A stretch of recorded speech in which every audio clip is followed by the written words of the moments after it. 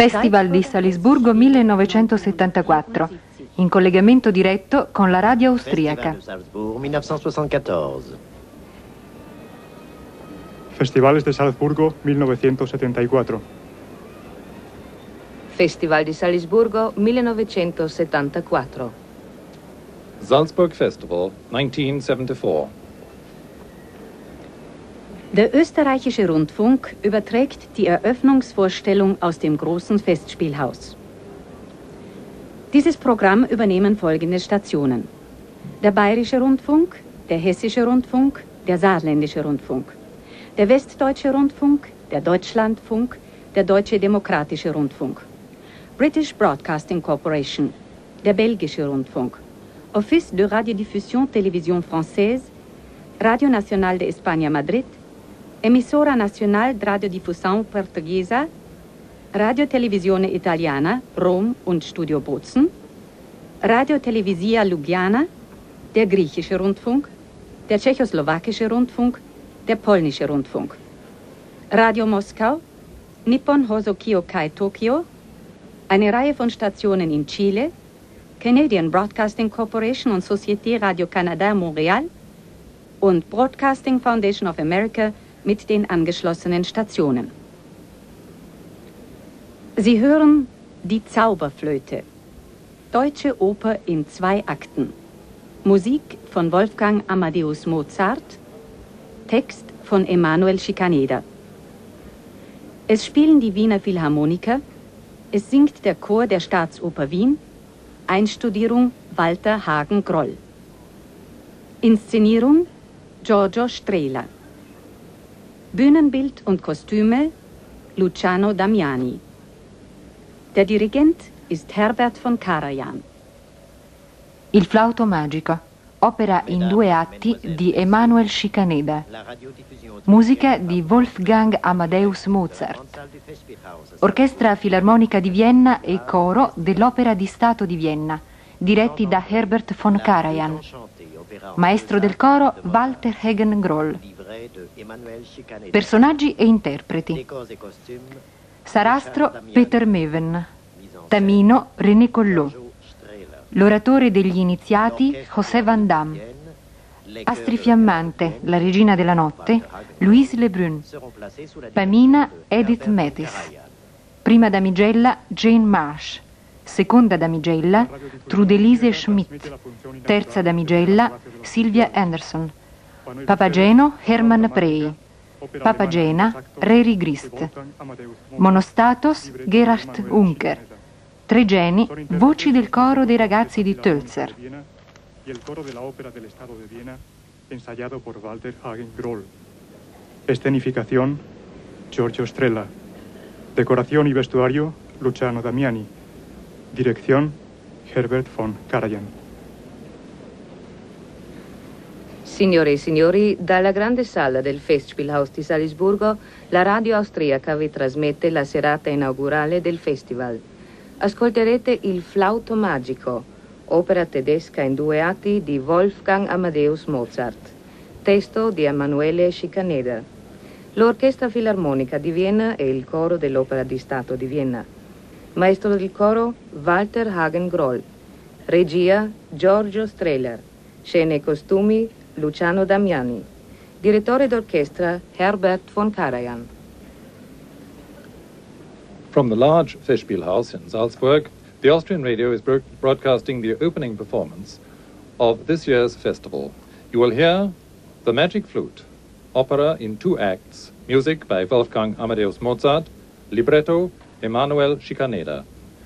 Taking part are the Vienna Philharmonic Orchestra and the chorus of the Vienna State Opera, choirmaster Walter Hagen-Groll. The conductor is Herbert von Karajan. Production, Giorgio Strehler. Decor and costumes, Luciano Damiani.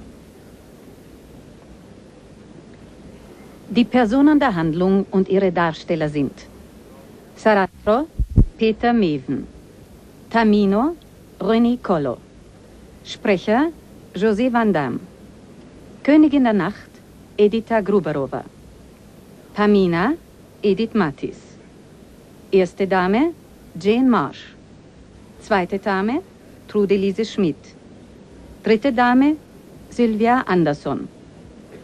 Papageno, Hermann Prey. Papagena, Reri Christ. Monostatos, Gerhard Unger. Drei Knaben, Solisten des Tölzer Knabenchores. Erster Priester, Alf Beinell. Zweiter Priester, Hans Christian. Erster Geharnischter, Martin Schomberg. Zweiter Geharnischter, Martin Egel.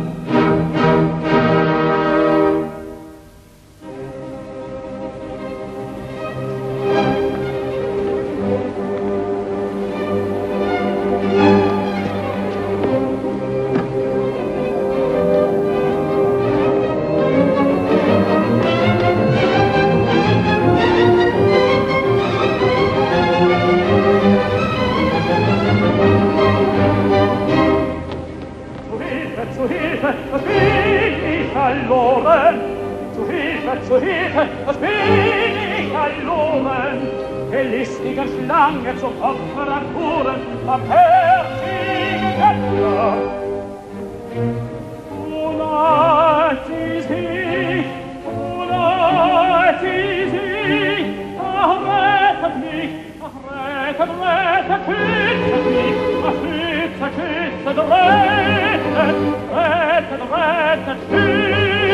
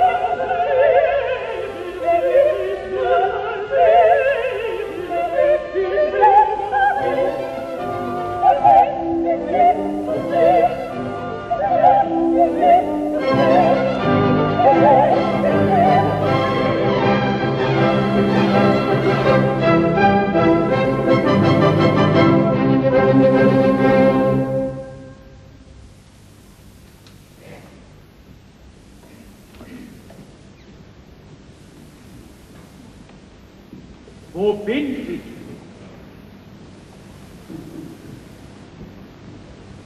ich? Ist's Fantasie, dass ich noch lebe? Oder hat eine höhere Macht mich gerettet?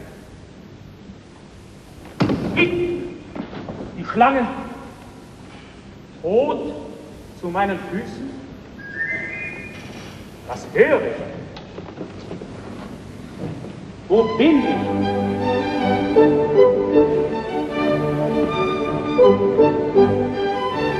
Welch seltsame Gestalt nähert sich dem Tale.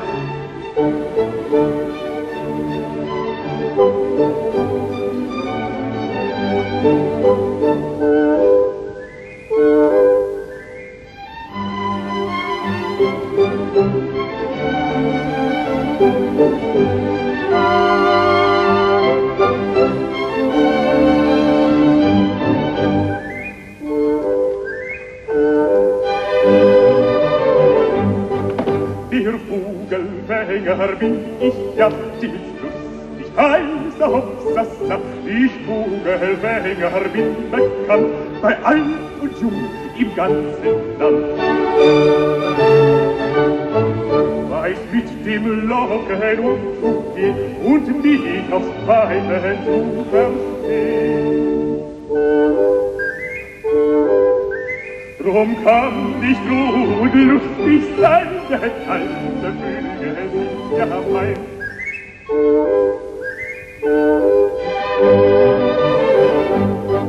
Der Vogelgänger bin ich, ja, die ist lustig, heißer Hopsassa. Ich Vogelgänger bin bekannt, bei alt und jung im ganzen Land. Ein Mädchen möchte ich, die tut es weiß für mich. Dann sperrte ich sie bei mir ein und alle Mädchen wären mein.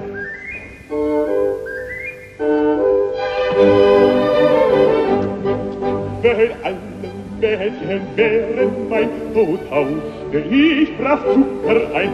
Die, welche mir am liebsten wär, der gäb ich gleich die Zucker her. Und küsste sie mich fertig, dann wär sie mein Weib und ich ihr Mann. Sie schlief an meiner Seite ein, ich wiegte wie ein Kind sie ein.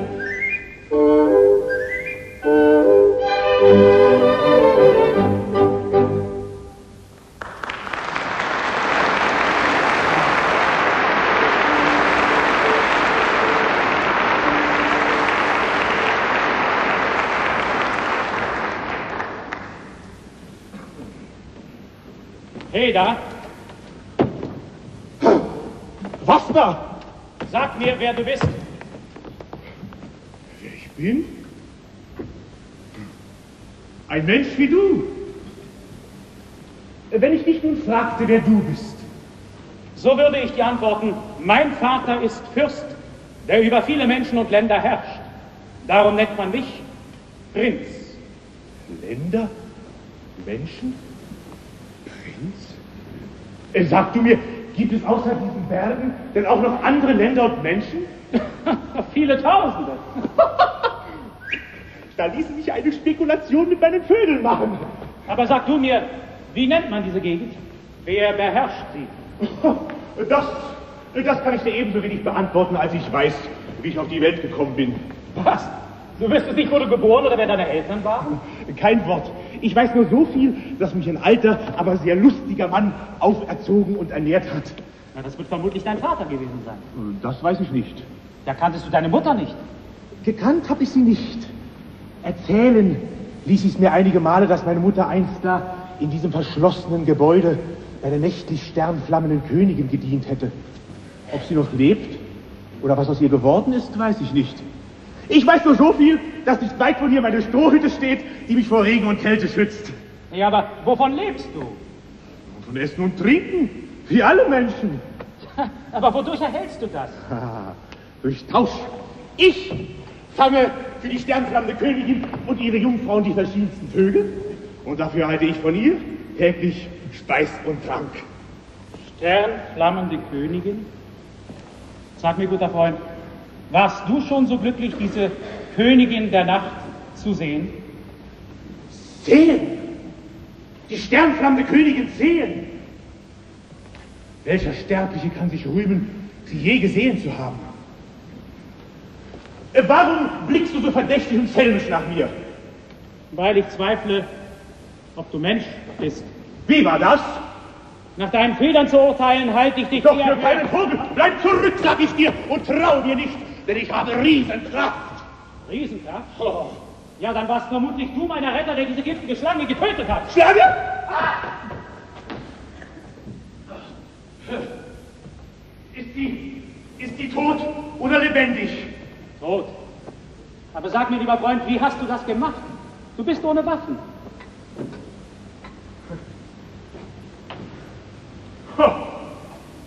Er braucht keine. Bei mir ist ein starker Druck mit der Hand mehr als Waffen. Was? Du hast sie einfach erdrosselt?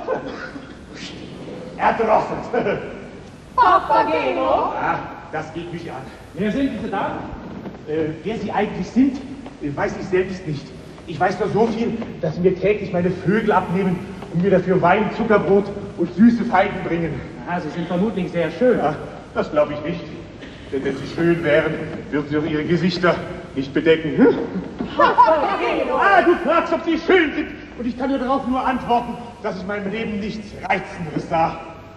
Hier, meine Schönen, übergebe ich euch meine Vögel.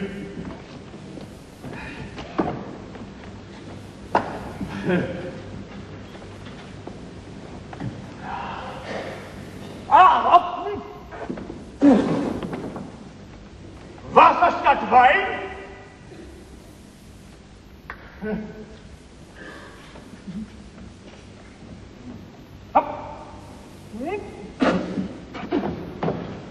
Was? Steine soll ich fressen? Oh.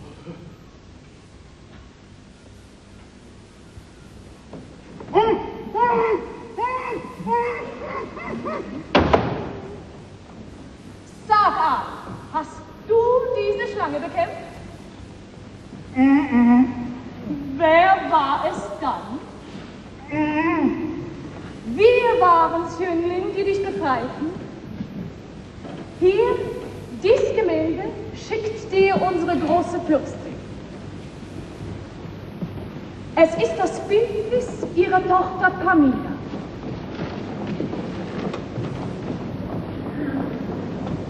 Auf Wiedersehen. Adieu, Monsieur Papageno. Adieu, adieu,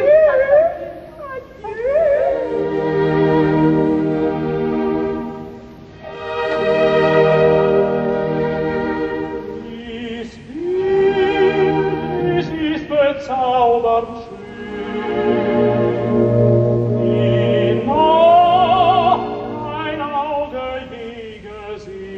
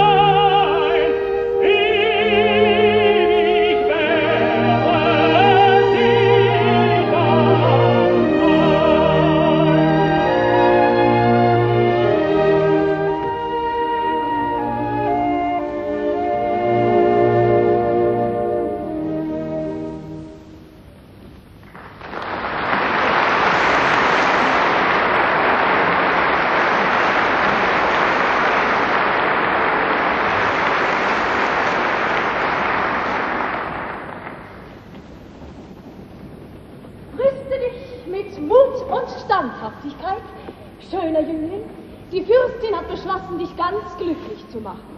Hat dieser Jüngling, sprach sie, auch so viel Mut und Tapferkeit, als er zärtlich ist, so ist meine Tochter ganz gewiss gerettet.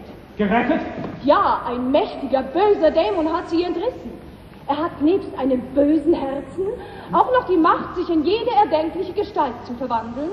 Auf solche Weise hat er auch Pamina... Oh, Pamina, du mir entrissen!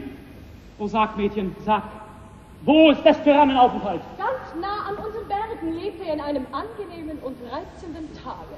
Kommt, Mädchen, hilf mich zu ihm, Pamina sei gerettet! Ihr Götter, was ist das?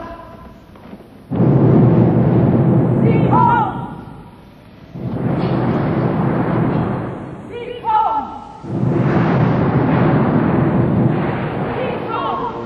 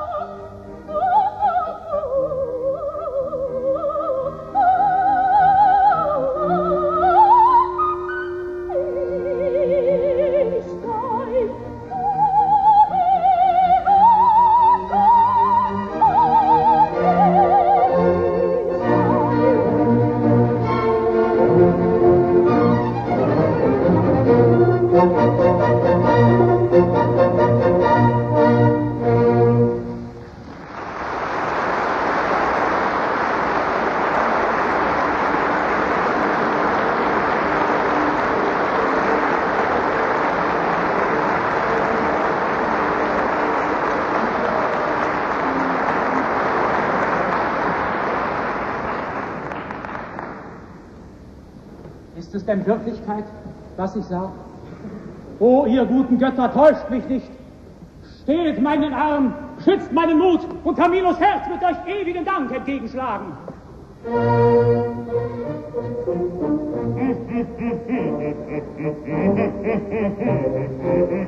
Der Arme kann man Sprache sagen, seine Sprache ist dahin. Ich kann nichts tun, als dich beklagen, weil ich zu schwach zu helfen bin. Ich kann nichts tun, als dich beklagen, weil ich zu schwach zu helfen bin. Weil ich zu schwach zu helfen bin, weil ich zu schwach zu helfen bin. Die Königin der Gnade, die Königin der Gnade, lauter Papageno wieder. Ich lüge immer mehr nein. Ich schloss soll meine Fahrt.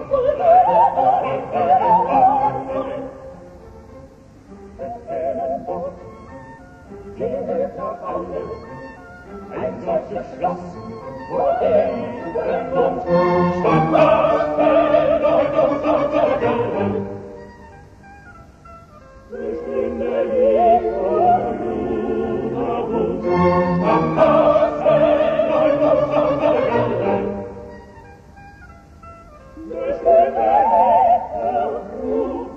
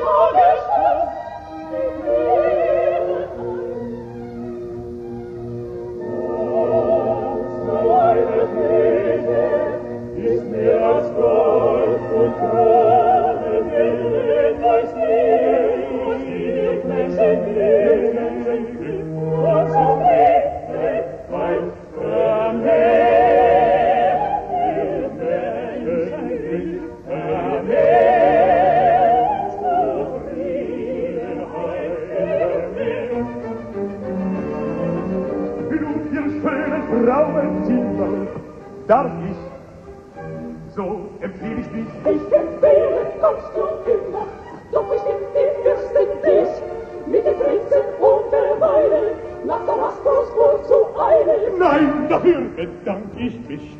Vor euch selbst befürchte ich, dass ihr wie ein Tigertier sich erließ und alle Galfis verrast und Ruppenblasen, setzte mich in 100 Mühe. Die schönste Prinz so allein, dafür sollst du sein Diener sein. Dass doch der Prinz mein Teufel wäre, Mein Leben ist mir lieb, am Ende schleicht bei meiner Ehre her von mir wie ein Dieb. Der Dieb ist klein und das ist dein. Ei, was mag darin sein? Darin wirst du Glückchen tönen. Werd ich sie auch wohl spielen können? Und das gewiss, ja, gewiss. Glückchen, Flöte, sind schon verreden, lehrt wohl, wir fahren hin, lebe wohl auf Wiedersehen, lebe wohl auf Wiedersehen. Doch schöne Damen fragen nach, Wie man die Burg wohl finden kann, wie man die Burg wohl finden kann, wie man die Burg wohl finden kann.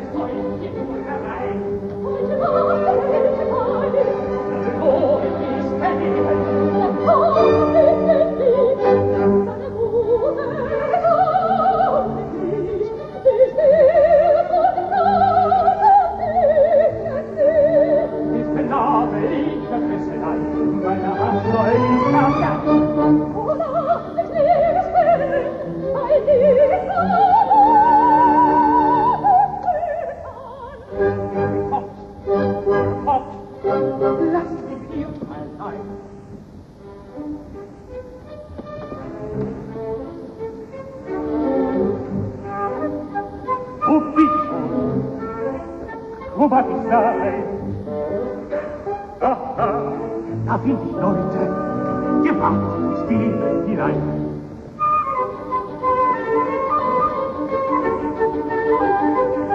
Schön Mädchen, jung und fein, viel weiser noch als Kleine.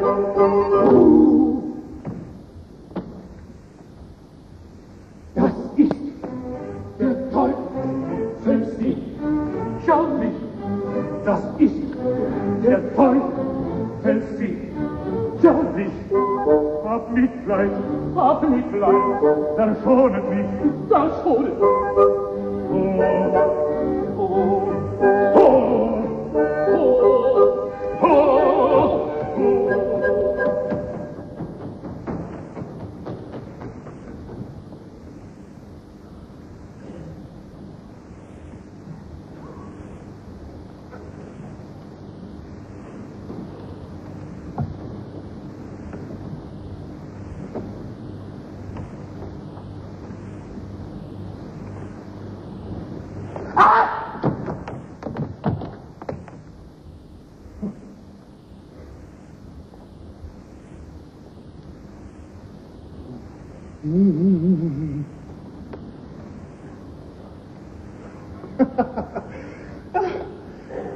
ein Narr, dass sie mich schrecken ließ?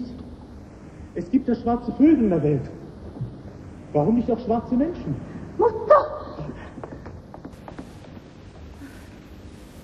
Wie noch schlägt dieses Herz zu neuen Qualen erwacht. Oh, das ist hart, mir bitterer als der Tod. Was ist das schöne Fräuleinbild? Ich muss sehen, ob sie es wirklich ist.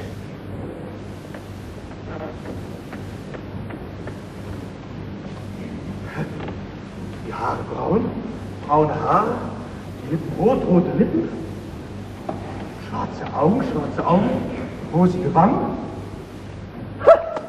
Ja, sie ist es.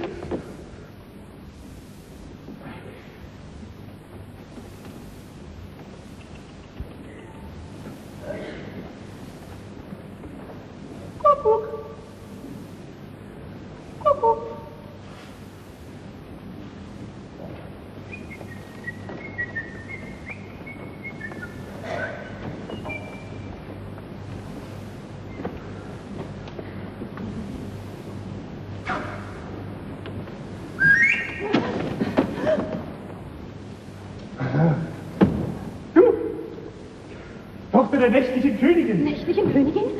Wer bist du? Dein Name? Papageno. Papageno? Ja. Du kennst also meine liebe Mutter? Wenn du die Tochter der nächtlichen Königin bist, ja.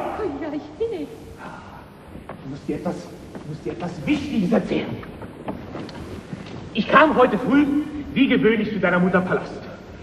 Eben als ich im Begriff war, meine Vögel abzugeben, da sehe ich plötzlich einen Menschen vor mir, der sich Prinz nennen lässt. Dieser Mensch hat deiner Mutter so gefallen, dass sie ihm dein Bildnis schenkte und ihm befahl, dich zu befreien. Und dein Entschluss war ebenso schnell wie seine Liebe zu dir. Liebe? Ja. Er liebt mich also. Oh, sage mir das noch einmal. Ich höre das Wort Liebe gar zu gern. Das glaube ich dir. Du bist ja auch ein Mädchen. Ja, wo blieb ich denn? Bei der Liebe. Ah, richtig, bei der Liebe. Komm, du wirst Augen machen, wenn du den schönen Jüngling erblickst. Oh, du Arme. Ja, was macht man? Was? Oh.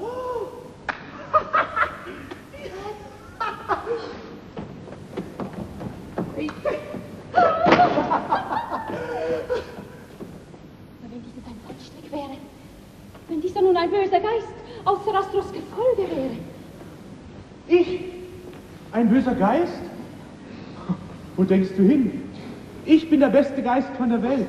Verzeih, wenn ich dich beleidigte. Ich sehe, du hast ein gefühlvolles Herz. Freilich habe ich ein gefühlvolles Herz. Aber was hilft mir das alles? Möchten mir oft alle meine Federn ausrücken, wenn ich daran denke, dass Papageno immer noch keine Papagena hat. Armer Mann, du hast also noch kein Weib? Ach, noch nicht einmal ein Mädchen, viel weniger ein Weib.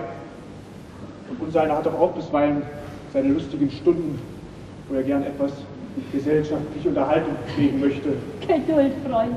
Der Himmel wird auch für dich sorgen. Er wird dir eine Freundin schicken, ehe du es vermutest. Ach, wenn er sie nur bald schickte.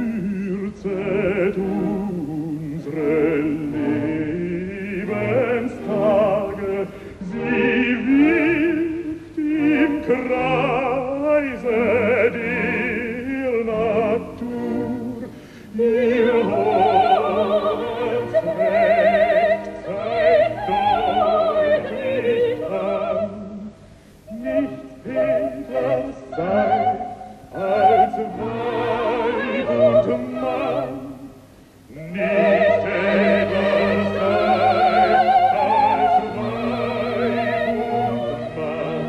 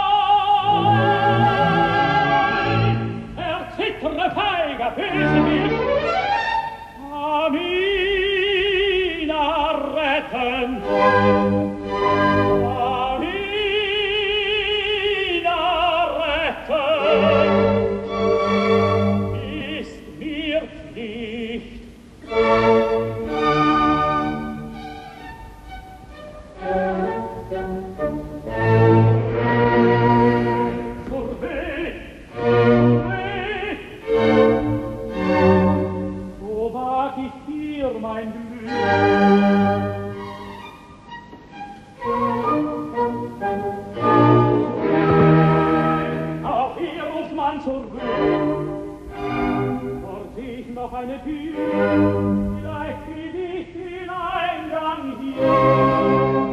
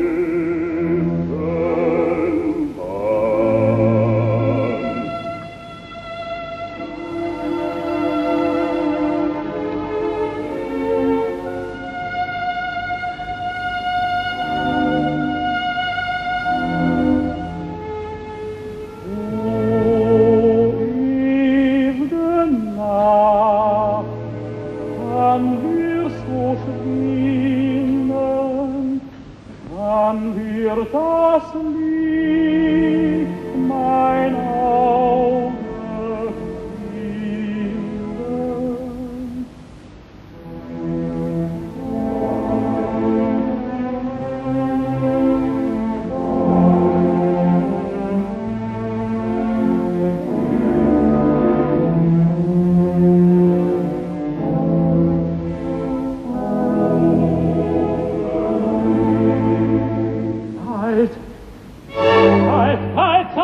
Oder nie, ihr unsichtbaren sagen wir, liegt denn Tamino.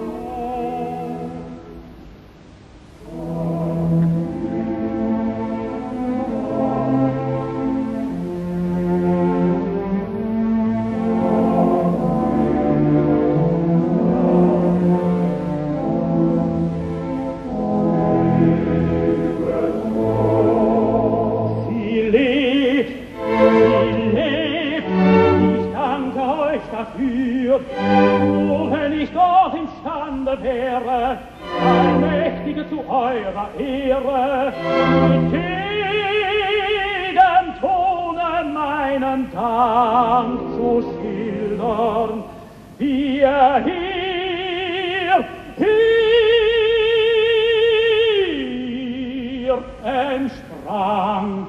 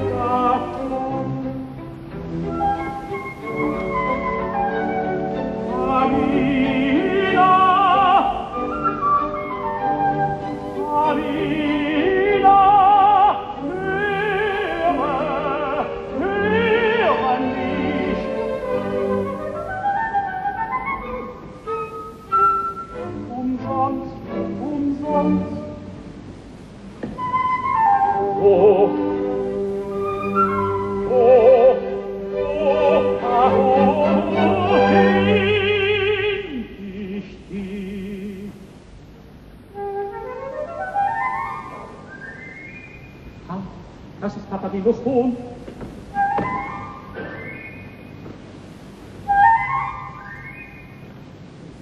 Vielleicht sei er Taminas Sohn, vielleicht heißt sie mit ihm zu mir.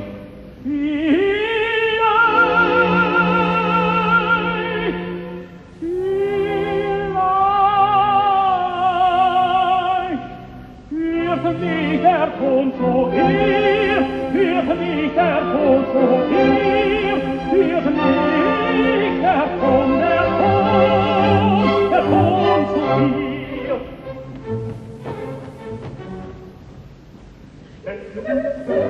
Rascher Mut, Schiff vorbei, ist die Mut. Wir Tamino doch sonst erwischt, sonst erwischen wir noch. Wir Tamino doch sonst erwischt, sonst erwischen wir noch.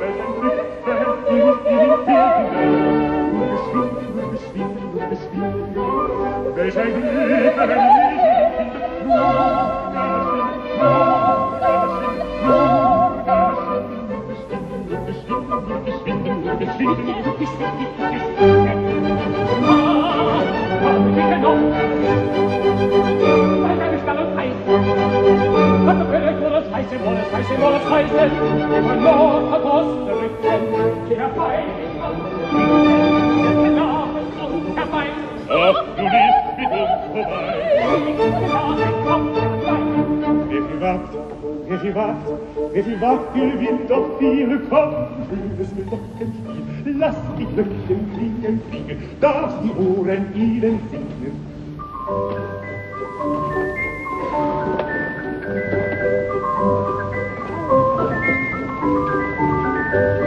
Das klingt so herrlich, das klingt so schön.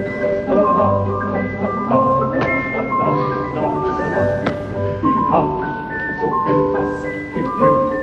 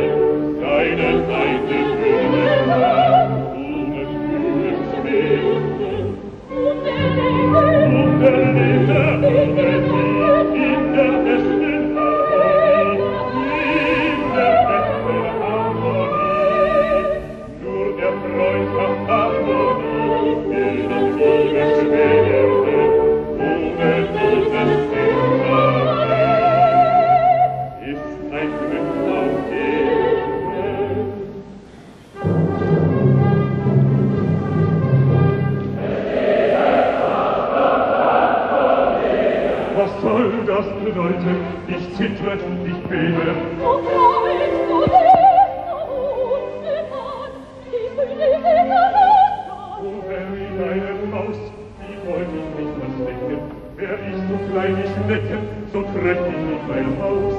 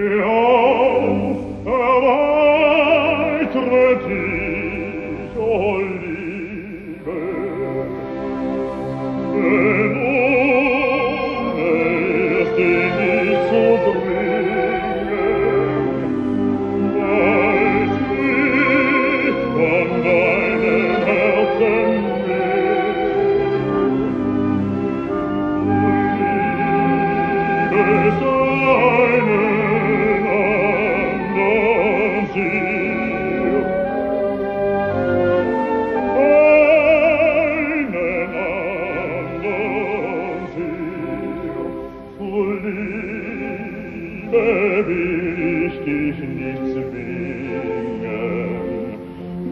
geb ich dir die Freiheit nicht.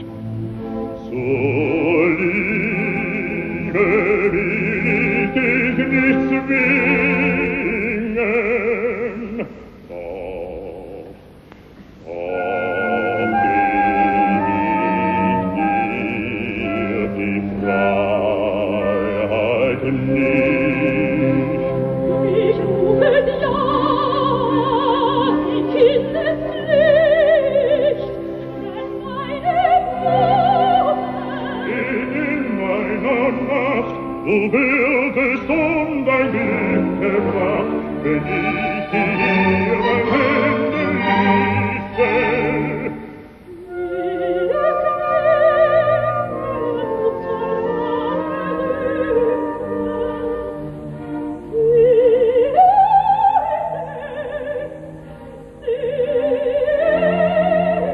Und ein stolzes Weib,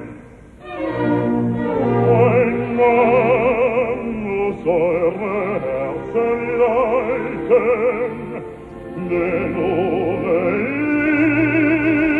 ihn fliegt jedes Weib aus seinem Wirkungskreis zu schreiten.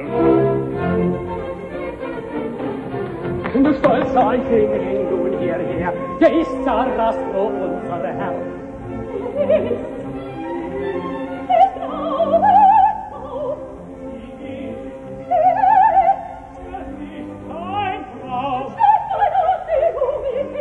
Schlägt mein Arm dich um sie her und hält es auf mein Hände weh. Nein, vielleicht auseinander, das geht so weit. Das Schlafe liegt zu deinen Füßen, das die Vergeben lebt auf Füßen. Mit der Gefäß der Gnade ist, du dieses seltenen Vogels List, wollt ihr Pamina dir entführen, allein ich muss ihn aufzuspüren. Du kennst mich, meine Wachsamkeit. Verdient, dass man ihr Lobe schreit. Ich gebe ihren Mann sogleich. Deine Gnade macht frei. 77 Sohlenstreit. Ach Herr, den uns erlaubt nicht. Ich danke, es ist ja meine Pflicht.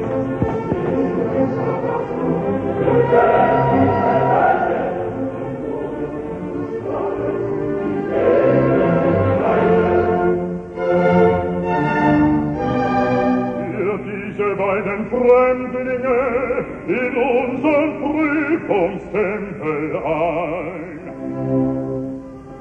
Becket ihre Häupter dann, sie müssen erst gereinigt sein.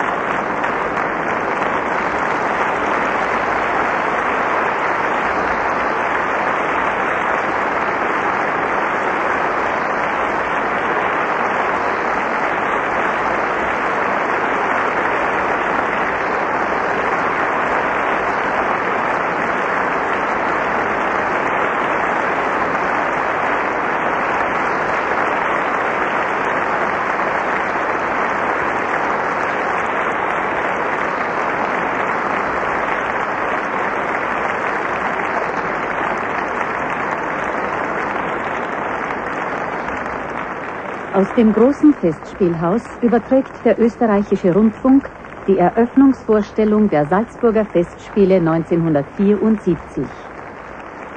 Sie hören die Zauberflöte, deutsche Oper in 2 Akten von Wolfgang Amadeus Mozart, Text von Emanuel Schikaneder. Es spielen die Wiener Philharmoniker, es singt der Chor der Staatsoper Wien. Der Dirigent ist Herbert von Karajan.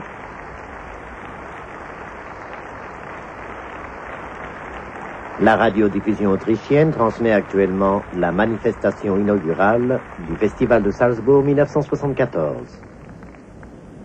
En direct de la grande salle du Festspielhaus, vous venez d'entendre le premier acte de la Flûte enchantée de Mozart, livret de Emanuel Schikaneder. L'Orchestre philharmonique de Vienne et les chœurs de l'Opéra de Vienne sont placés sous la direction de Herbert von Karajan. Desde el Gran Palacio de los Festivales, la radiodifusión austríaca transmite la función inaugural de los Festivales de Salzburgo 1974. Están oyendo ustedes la Flauta Mágica, ópera alemana en 2 actos de Wolfgang Amadeus Mozart, libreto de Emanuel Schikaneder. Son intérpretes los músicos de la Orquesta Filarmónica de Viena y el coro de la Ópera del Estado de Viena. El director es Herbert von Karajan. Dalla grande sala del Festspielhaus di Salisburgo, la radio austriaca vi trasmette la serata inaugurale del Festival di Salisburgo 1974.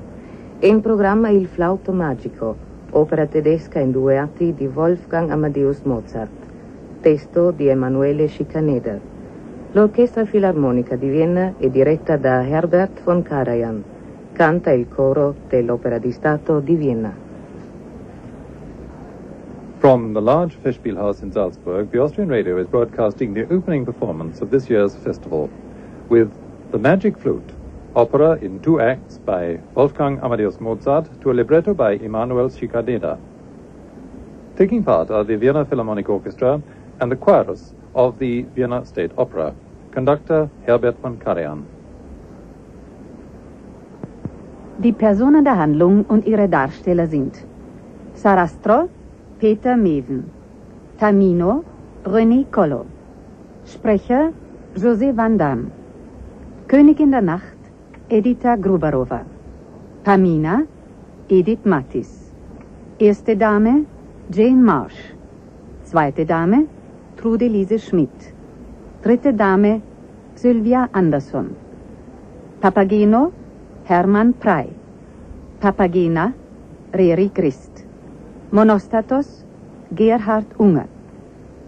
3 Knaben, Solisten des Tölzer Knabenchores. Erster Priester, Alf Beinell. Zweiter Priester, Hans Christian. Erster Geharnischter, Martin Schomberg. Zweiter Geharnischter, Martin Egel. Sie hörten den 1. Akt. Wir setzen die Übertragung nach einer Pause von circa 15 Minuten fort. Nous vous transmettrons le 2e acte de la Flûte enchantée après un entr'acte d'1 quart d'heure environ. Han oído ustedes el primer acto. La transmisión continuará tras una pausa de aproximadamente 15 minutos. Avete ascoltato il primo atto. La trasmissione continuerà dopo un intervallo di circa 15 minuti. There will now be an interval of approximately a quarter of an hour before Act 2 of the Magic Flute. Wir schalten zum Funkhaus.